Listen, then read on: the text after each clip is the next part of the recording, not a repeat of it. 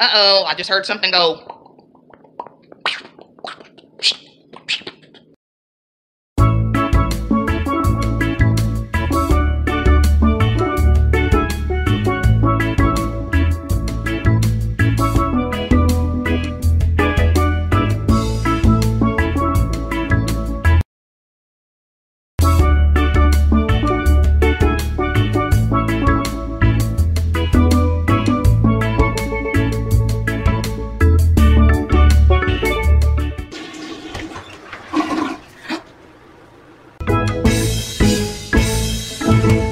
So what you're gonna need is, of course, some clean jars. I'm gonna use quarts because I want to can more than a couple of servings per jar. I've got 8 pounds of ground beef, 2 onions. These are fairly large considering, and they've been chilled in the freezer for about 30 minutes, and that's just so when I cut the root part off or whatever and a few of the little gases escape, the gases escape. I'm not gonna be crying after I cut it. The other things you're gonna need, if you add salt to meatloaf, make sure you use the kind that does not have iodine. Sometimes it'll be called uniodized salt. Sometimes it'll just tell you in the corner or whatever that this doesn't meet your iodine level or whatever. Black pepper to taste, garlic powder, and a little onion powder because I want this to be a little bit more tangy since it's gonna have barbecue and brown sugar in it. I'm also gonna add some beef bouillon. I'm also gonna add some beef bouillon. In this case, it's gonna be bouillon flavor.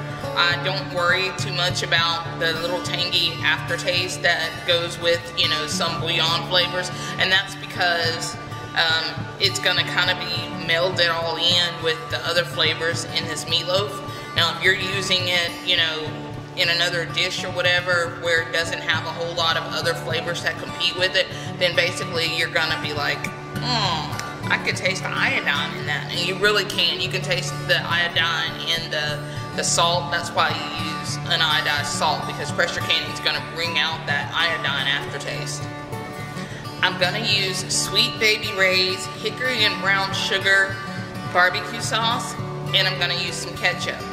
Now, none of this is gonna be measuring spoons and measuring cups. Now, where people differ in meatloaf is usually, I use breadcrumbs or I use oatmeal. So you can use either one. You can use quick cook oats, quick cook rolled oats to be exact. You can use quick cooked oats if you chop them up a little bit, you know, put them in the food processor, or, you know, old school knifey. Or you can use the breadcrumb. In this case, I'm going to use Italian style breadcrumbs. I did not use stale bread that I chopped up into cubes and then placed into the processor, although you can certainly do this whole thing from scratch. I just don't have time for that. So, salt, pepper, garlic powder, onion powder, chopped onions. I'm using yellow onions, by the way, because white onions will have a little bit of an extra bite that I really don't want in this meatloaf. If I was going to be doing pizza meatloaf, in which case I would use pizza sauce or, you know, a marinara that's kind of spicy. Yeah, you can do just about any meatloaf recipe, I think, known to man, and can it. And if I forget something, I'm sure you'll tell me, but I'm also going to use 1 egg basically per 1 1/4 pounds is the general rule of thumb, but I'm going to go ahead and use 1 egg per pound. Use 1 egg per 1 1/4 pounds. I think that's the general rule of thumb, but I'm going to go ahead and use 7 eggs even though I've got 8 pounds, and that's because I had 7 eggs that were in 1 carton. I'm just going to use the carton. Trust me, I mean, you really can't screw this up. Well, you can. Don't forget the brown sugar.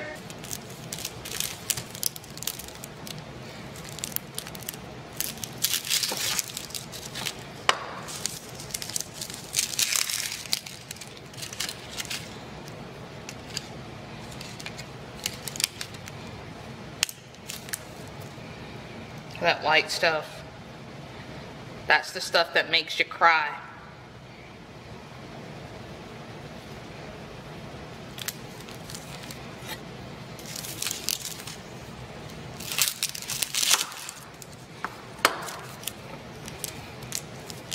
That's all the stuff that makes you cry right there.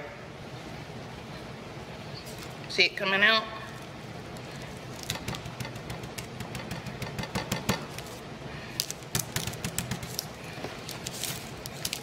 Well, you don't have to do all the wiping if you don't want to, but it's so concentrated coming out that root ball right now.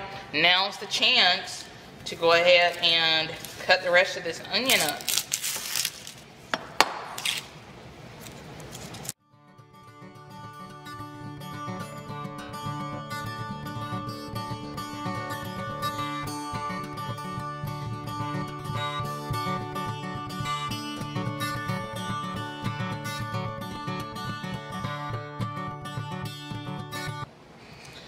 Alright, I got all my ground turkey in this bowl now. It doesn't look like it's going to be enough room, does it? It will though. And I haven't put anything else in it except for the ground turkey. I went ahead and cleaned up the table and the other bowl that I had all my drippings and disgustingness in from the wrapper. And I cleaned up the ceiling. Yeah, I can't believe that I actually dropped I dropped some goopiness. Well, okay, I didn't drop it. I used a knife and I slit the side of the wrapper and it spurted onto the ceiling. So, yeah, I had to clean that up. Now, I'm going to go ahead and I'm shaking off about a quarter of a cup of beef bouillon, and that's because I like the beef flavor, and even if I had ground beef, I'd be doing it. And if you get a little bit more in, that's okay.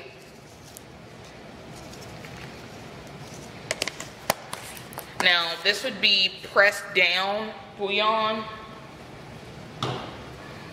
So if you're actually measuring it off, make sure you press it down and get the air out of it so you can get the whole quarter of a cup in there. With the breadcrumbs or rolled oats, I'm just going to go about a cupful and maybe a cup and a half. I think I'll do a cup and a half. And I can eyeball it. I've done this recipe so many times and I've canned it so many times. And if you want to do a little bit more, you can, because the rule of thumb is actually about that much per pound if you want to really stretch it. But the more you put in there, the more, I don't want to say limber it gets, but when you get out your can and you want to, or your can, when you pull out your jar and you want to eat some meatloaf, you know, depending on the texture is basically what you're going for. And I want it to still kind of be a loaf and not so much a crumble. If you're doing like cooked ground turkey, which of course it wouldn't be meatloaf at that point, but if you're doing it cooked, and this goes for beef or chicken or whatever else that you grind and, you know, put in there, it's going to be crumbly once you get it out of the pressure canner because it's already cooked. I like to do it raw, so it's a little bit more like the texture, you know, of when it is cooked. So it's only cooked once. It's cooked twice if you cook it beforehand, and I've done that too. So, anyway. Onion powder. This is going to be about 3 tablespoons. Same with the garlic powder. If you use minced garlic, that's wonderful. Minced garlic works just as well. Now, I like a lot of black pepper, but because this is more on the sweet end, I'm not going to put as much in there. So I'm only going to put about a tablespoon.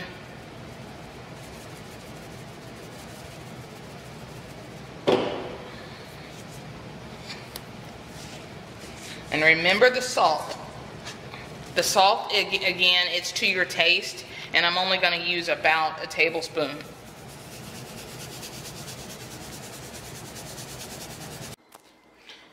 So I basically put a cup of ketchup and then a cup of barbecue sauce. Now, I have not put my brown sugar in yet, and I'm gonna keep my barbecue sauce out because I'm gonna use it to top off each jar. Just a little bit, you know, I'm gonna put a little bit on the bottom and a little bit on top. And that's because, you know, then it'll be a little bit more like a meatloaf. Plus it'll look a little more appealing. Now granted, the barbecue sauce is gonna run down the sides and all that, and that'll be fine. The rule of thumb with brown sugar is 1/2 cup of brown sugar per pound of meat. But again, all of this is to taste, and it's gonna come off quite sweet. So it'll literally be sweet and tangy, which is what I'm going for.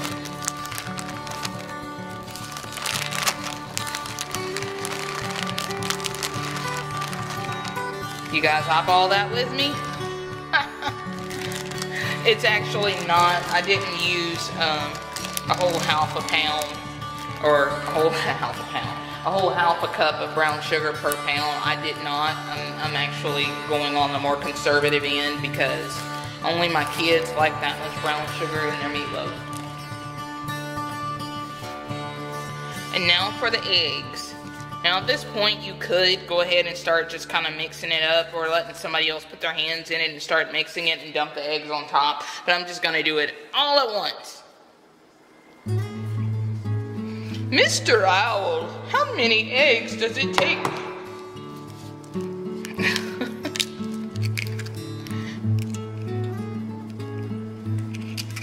Now, if you compost, egg is really good for that. But if you have a dog that goes through your compost or digs up your stuff, egg may not be as good as we thought. It's going to attract, you know, dogs, raccoons, possums, rats, roaches, whatever's trying to escape for the winter anyway.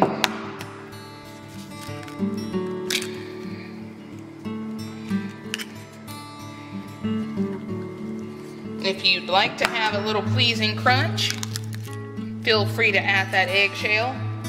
Don't let anything go to waste. Who's ready to get messy? So we're just gonna mix all this stuff together. This is where your love for goopy stuff comes in. Now, didn't I tell you it would all fit in the bowl? It all fits. But make sure that you mix it very well. If you're gonna, you know, put a little blender thingy in, that's fine. If you're gonna use a spoon, that's fine too. But most people use their hands for meatloaf, and I'll use my hands as long as they're covered.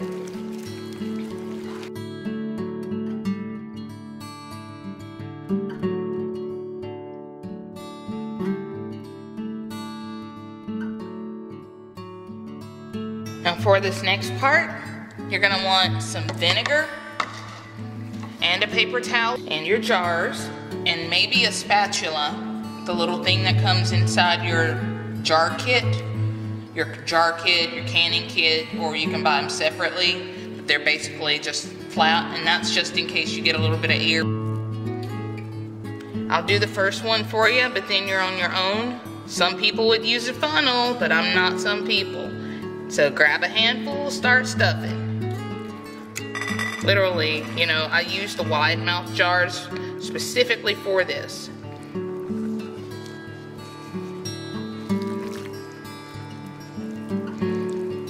Now, don't be shy. You're gonna have to push it down because there's gonna be a little bit of floofy air. So you wanna get as much as possible in your jars.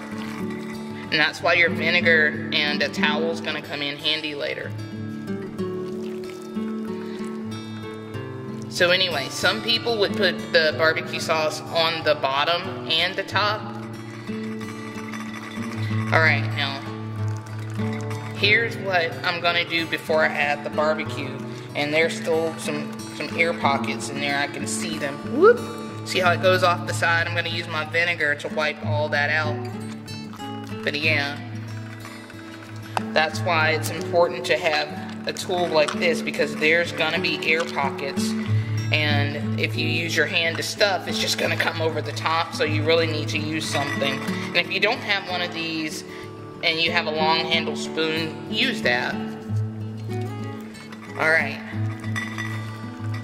And after I get it to my rim right here, the fill line, I'm just going to make a little circle hole, make a little cave there, and then that's where I'm going to add my barbecue sauce.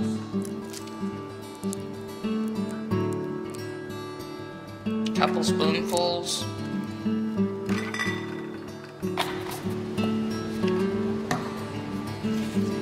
Because you will get stuff on there this way. Even using a funnel, you'll probably get a little bit on your rim, and then your jars won't seal very well. So make sure you use that vinegar and wipe the meat, fat, whatever. Wipe your rims a few times. And then put the lid on, put the lid on, put the rim on, finger tight, and you can do this with one hand. I just did. And I'm gonna set it aside until I get all of it. Alright, that's everything, and I'm adding in my little jar of lard. Now you can see I have 1, 2, 3, 4, 5, 6. There's 6 quart jars of this meatloaf that I made. And then there's my little pint of lard. Now when you get your canner full, at least for this All-American 921 canner, you're not supposed to fill it up more than halfway full. Now this is actually, you know, not started, so it's cold. Everything in here was cold. That's what a cold pack is. When you start off with cold ingredients, then everything else is cold also. Now because I have an All-American, I had to also put a little bit of olive oil around here to keep everything from, you know, making it difficult to pull the lid off. So what I'm gonna do now is turn it on, and I'm only gonna heat it up to about 3. So they're gonna warm up slowly, and that's what you have to do with a cold pack. It's not gonna take long for them to reach a decent temperature, and that's just so I don't shock my jars into cracking. I'm gonna put on my lid. If you have a weighted gauge, it's gonna be under 1,000 feet in altitude. 75 minutes for pint jars if that's what you used, or in my case, because I use quart jars, it's going to be 90 minutes. At 10, if you have a dial gauge,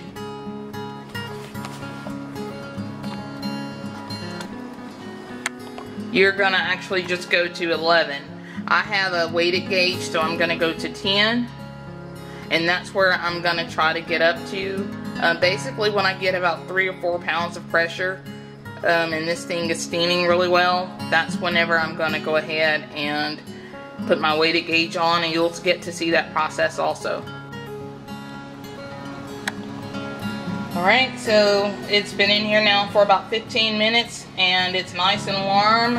I can feel the heat from the canner, so I'm going to go ahead and turn it up to high, and let's get this thing to venting. There, you see that steam there? It's unbroken venting. And I'm at about 3 pounds, 2-3 pounds of pressure right now. So yeah, it's about time to put the weighted gauge on. And if you put this on and it's on, say, the 15 instead of the 10, or the 5 instead of the 10, and that's if you're below 1,000. If you're above 1,000, you're going to do 15. Then you have to turn it off, wait, and then start all over, basically. So, putting it on. Now, if I made a mistake, I can't just take it right back off. I have to start the process all over again. So when I get to 10 pounds of pressure, that's when I'm going to start my timer for 90 minutes.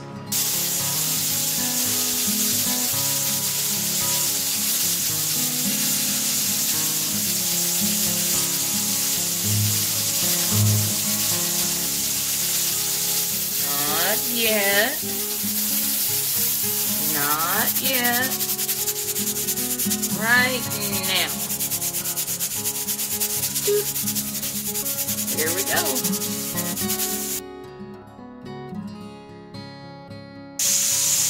Alright, so I blinked basically.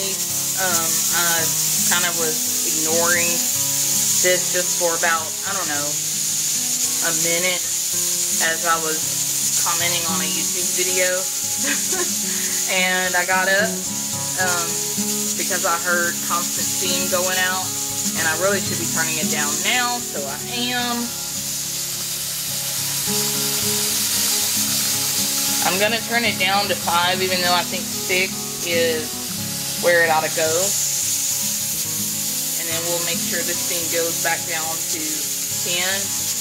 Now, this is why a lot of people are afraid of pressure canning, because you get higher than what you want pressure, and they're afraid it's going to explode. Now, I know for a fact that the All-American 921 and most of the, I think all the All-Americans have the 3 safety features, which is, of course, your dial, and then your weighted gauge helps you, you know, kind of keep track more accurately. But more specifically, there's a little black, soft, I don't know if you can see that. That thing, that little brown black thing back there. It'll basically pop off before this thing would explode, you know, so it won't explode because that'll pop off and release all your pressure. But then you have the added bonus of these screw-on latches here. And now I'm going back down. I'm going to move my heat back to 6, which is more, I think, what it should be on. And we'll see if it goes up. Now, if it goes to 9 or to 11, I'm not going to freak out and restart it, but I don't want it like going down to 8, you know.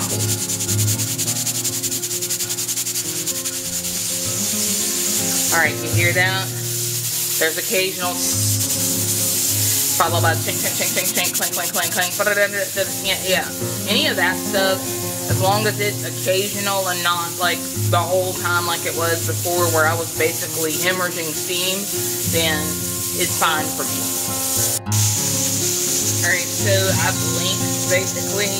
I kind of was ignoring this just for about, I don't know, a minute as I was commenting on a YouTube video.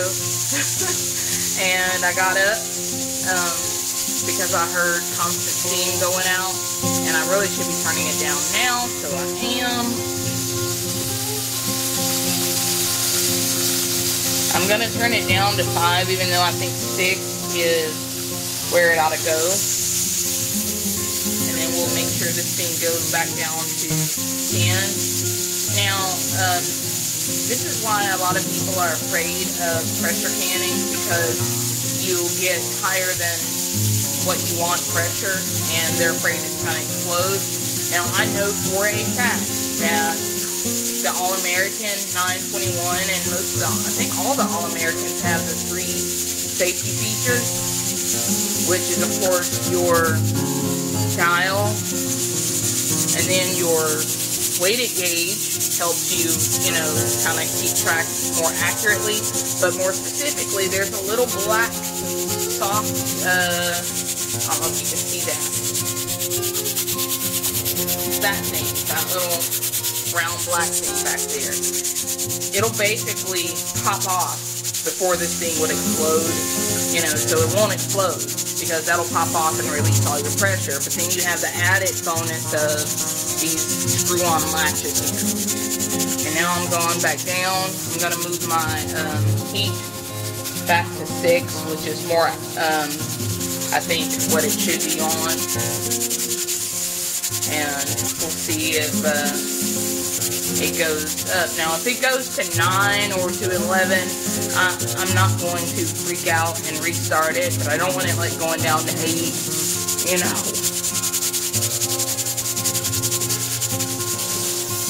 There's occasional followed by chink, chink, chink, chink, chink, clink, clink, clink, clink, yeah, any of that stuff, as long as it's occasional and not like the whole time like it was before where I was basically hemorrhaging steam, then it's fine for me. Uh-oh, I just heard something go.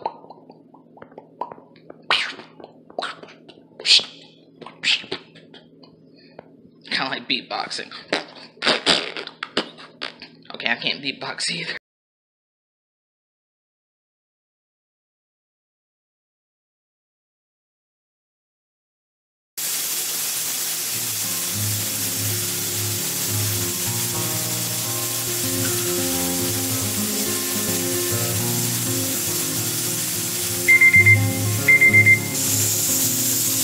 Now, I'm not going to take the weighted gauge off because it's not at 0. We are going to wait until this thing gets right there to 0. Now, because this is steel, then it's going to be hot. So I'm just going to, you can, use a pot holder or something like that, but I'm just going to use a paper towel, fold it over and over.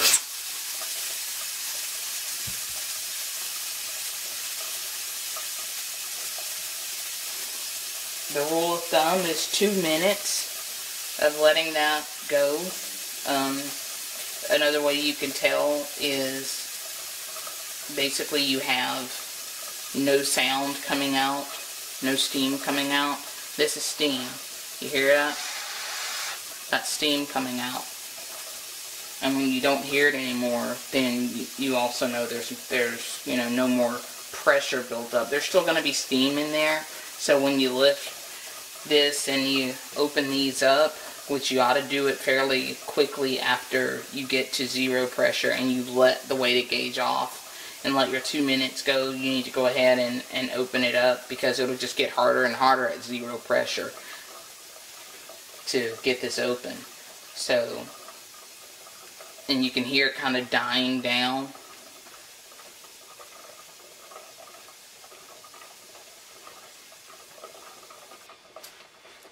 Alright, there's no more sound, but there's still going to be steam, so after I open this, I'm going to kind of lift the lid this way so that it kind of pushes that steam that way instead of in my face.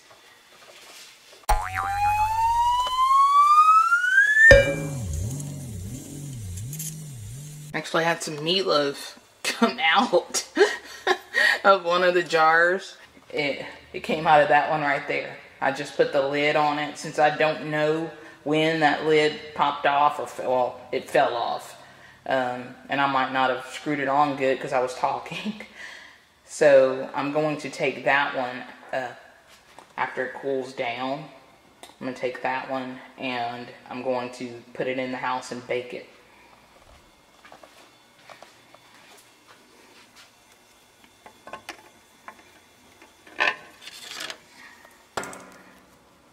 So that's what it looks like. And that's what it did to the other jars.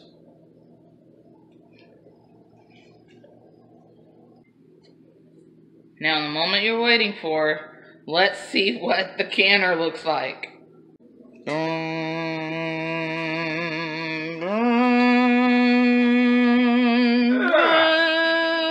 Yeah, it looks like a Mexican food accident in there. Definitely. Can't call it an accident.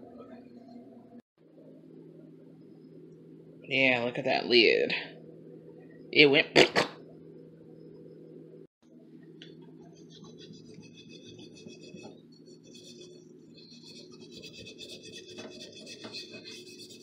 Trying to scrub off old cooked oil. Don't think I don't appreciate it.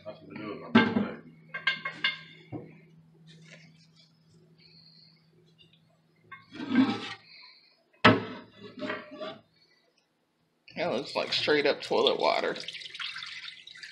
Is that what it looks like when you dump your RV line? I don't have an RV, so I don't know. Chunks. There's chunks Yes. Oh my gosh. Yes, there's chunks all over it. There's some of your meatloaf. Ugh.